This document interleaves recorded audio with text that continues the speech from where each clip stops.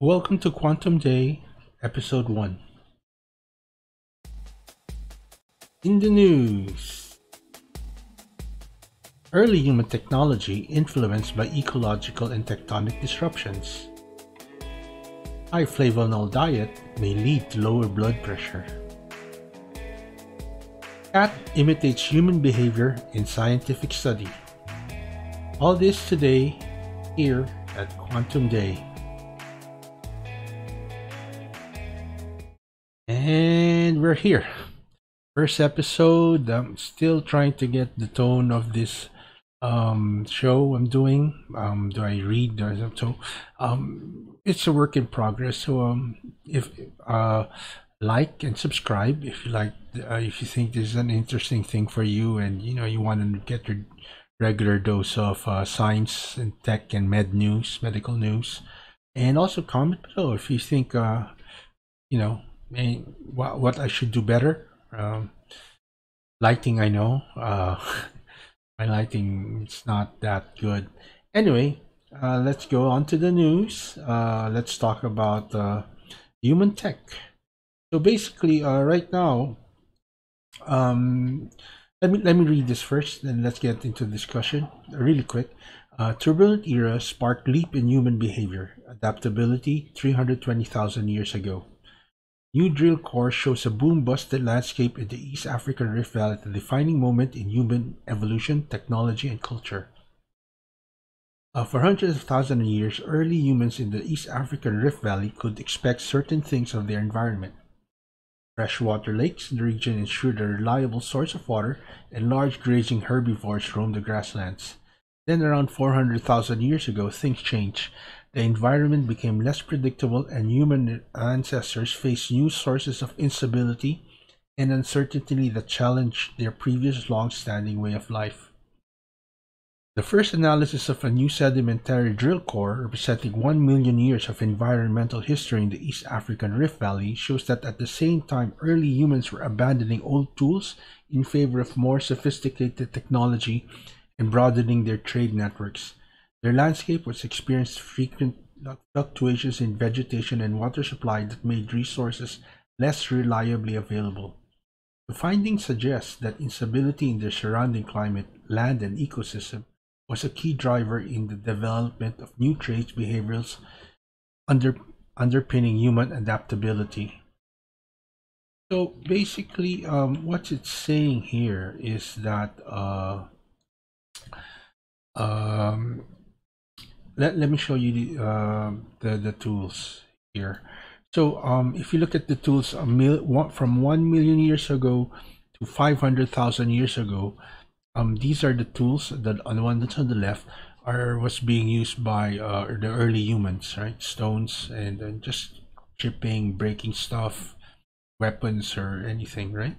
But suddenly, after 180,000 year gap, suddenly we see an innovation in technology, which they're using projectile arrowheads, projectile points, obsidian trade, meaning they're trading already with other cultures, and they're starting to color. They're starting to develop art, a more aesthetic look in their tools, I would say. So what they're saying is that for 500,000 years, there's nothing, and suddenly after 180,000 years, we see this jump into the what they call the middle stone innovations from just hand access. So what the whole study say, and I'll link it down. So if you would read it all, is that when they did what they did was they drilled under the ground to about 139 meters deep, and took out the core. So basically, it's like a tube, and it just drills down, and the center of the tube just collects the earth from where it is, and from there they can basically see like a tree ring. What the environment is in the earth from a million years up. Okay, and this is what the core looks like. So if you see at the bottom part, it's earth, so meaning there's land and everything, but suddenly on top, you're seeing that the lake, there's a dry and a wet season, meaning rains are fluctuating And on the upper top of the core, it's still deep. I think there's about 70 meters down. They see a volcanic ash. So, because of this, what they're saying is that technology is driven during that time by a disruption in nature, and not just ecological. There's also tectonic, meaning there were earthquakes. As you see, there's volcanic ash or volcanoes, which change the terrain, uh, change how the water flows. Their source of waters change. There's valleys, and it's become difficult to find water, and because of the change in the earth, the grass were growing, and they couldn't hunt. Usually, the herd, herbivores, which cows or gazelles, are since the grass turned into I think woodlands, so they became like small forests or small forests. So the animals are different there. And what they're saying is because of this change, within that 180,000 years, humans had to adapt to that change. And we are an adaptable species, and we know that. But along with this adaptation is that technology also followed. So it's easy to look here that how technology goes hand in hand with adaptability, but adaptability is driven by disruption, not innovation, or not innovation. So because of this is what they're saying, and this is a surprising thing. And from what I know, this is the most accurate core sample we've ever had. I mean, it's a million years old. It dates back to a million years. We can track the climate from then to now, and also there's that thing now. I'm seeing that we are going through a change in climate as well, but this is man-made. So one of the questions that the study raises is that would we follow the technology also, that we adapt to our man-made predicament, and does technology follow as well? Really interesting stuff. So that's the first article. If you have any questions, just comment below. Again, I'm not a smart person. I just regurgitate what I read. So but if you really want to dig deep, the links that I have would have the studies and the findings that's um, related to this article. This one is I think done by the uh, Smithsonian, the Natural Museum of the Museum of Natural History. Yeah, Smithsonian. So the next news we have is basically simple. It's the flavanol diet, meaning here we go. They're seeing that a high flavanol diet may lead to lower blood pressure. So let's read the first three paragraphs. People who consume a diet including flavanol-rich food and drinks, including tea, apples, and berries, would lead to lower blood pressure, according to the first study using objective measures of thousands of UK residents' diet. The findings, published in Scientific Reports, studied the diet of more than 25,000 people in Norfolk, UK, and compared what they ate with their blood pressure. In contrast to most other studies investigating links between nutrition and health, the researchers did not rely on study participants reporting their diet, but instead measured flavanol intake objectively using nutritional biomarkers, which are indicators of dietary intake, metabolism, or nutritional status that are present in our blood. The difference in blood pressure between those with the lowest 10% of flavanol intake and those with the highest 10% of intake was between 2 and 4 mmHg, millimeter. I'm not gonna even try and guess what that is, but probably small. I don't know.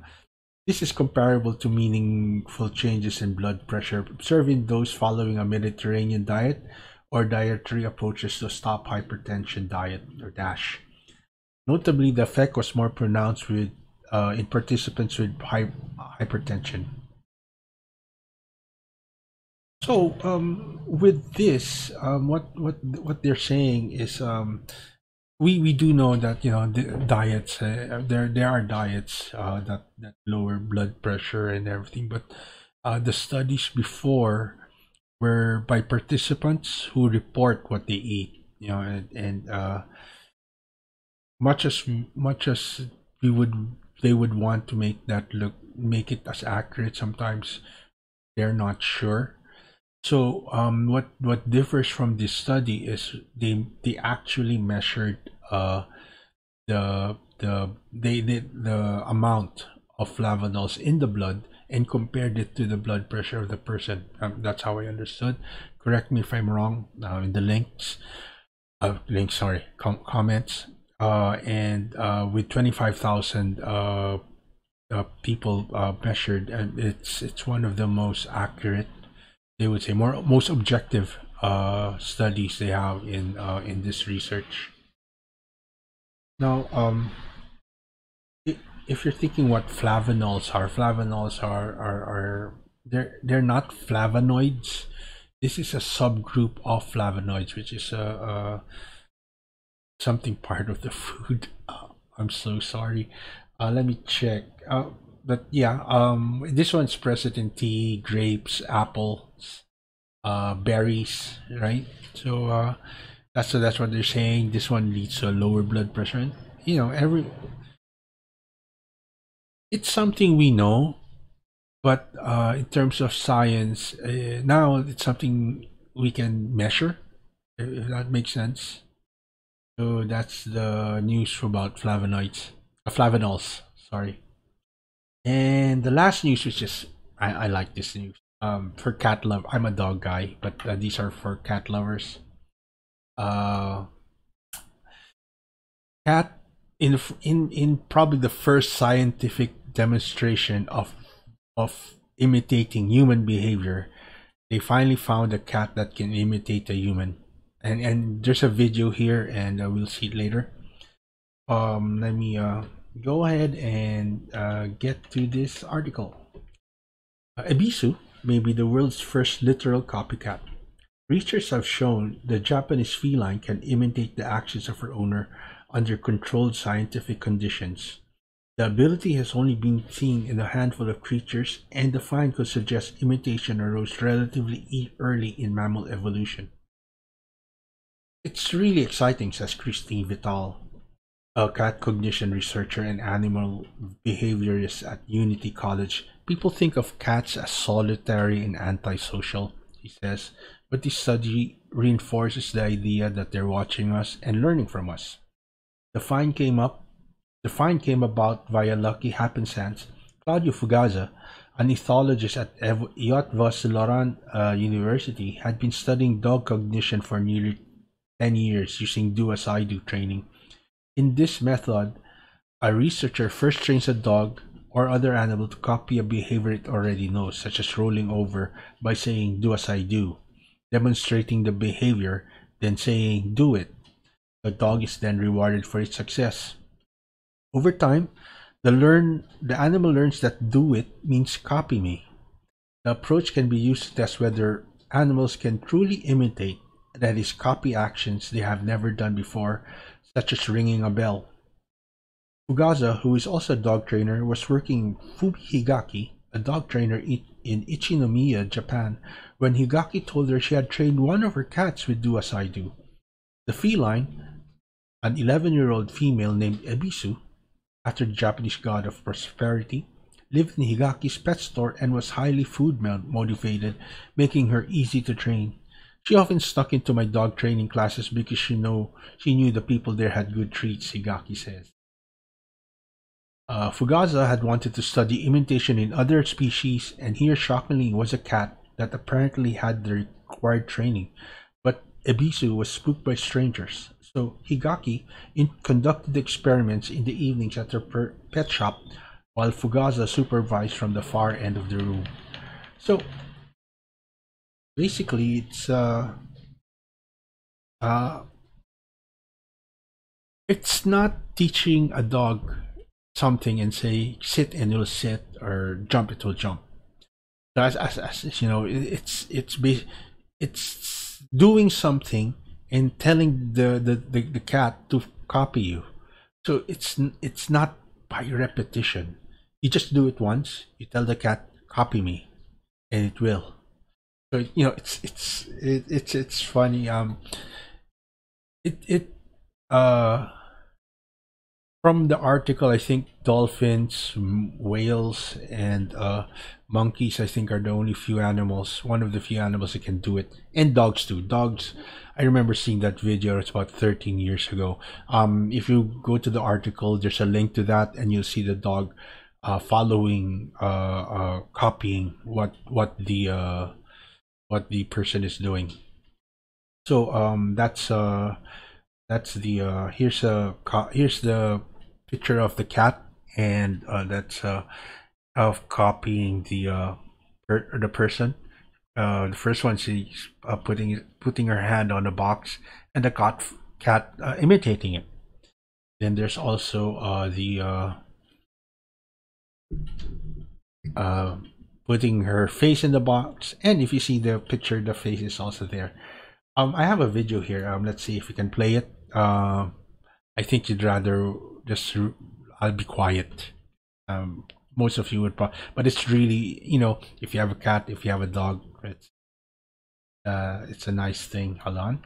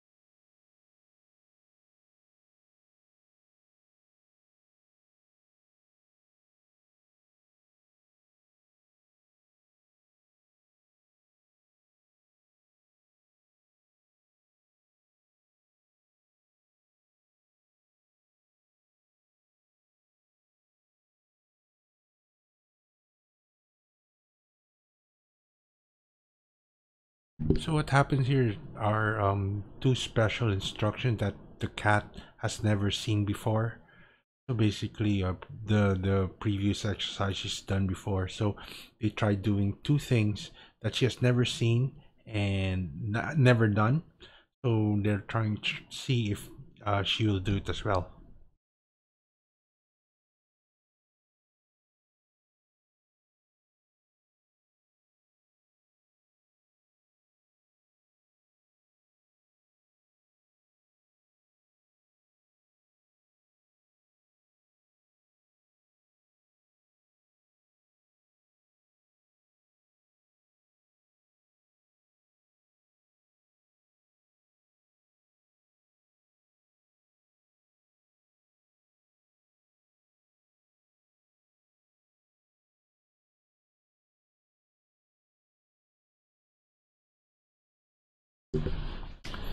So as you can see, it was fun, right?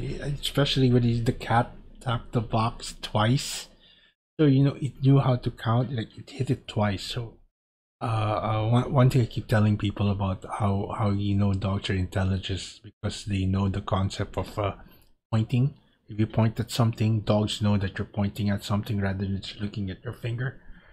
Most animals don't know that, or don't know. I don't know if they have different sense of pointing, but dogs, because of breeding and genetics and all that, if inherent from them to all through these thousands of years, they understood what pointing means. So that's one thing. So yeah, so that's Quantum Day. That's three news. I've recorded this earlier, but the part that the first two news are embargoed for till the 21st. So I would have to release this on the 21st, a certain time. But yeah, I'll try and do this regularly. And if you think you guys have any ideas how I should do this, I'm gonna limit it to like three news per show, per episode. I don't think there's a lot. I went through a lot of news that I didn't thought of putting in, but I just want to give a gist of everything. There's a spaghettification. If you're a Neil deGrasse Tyson fan, you know what that is. There's a lot of things that I let go, but we are going to do this regularly. I'm going to pick three news, and if you think you want to know something about something, a certain branch of science you want me to look at and report, if there's new news about it, just put it in the comments, and I'll make sure I take note of it, and if something does come up about it, I'll report it. Okay, so thank you guys, and again, don't forget to like and subscribe, and you guys have a great day. Have a quantum day.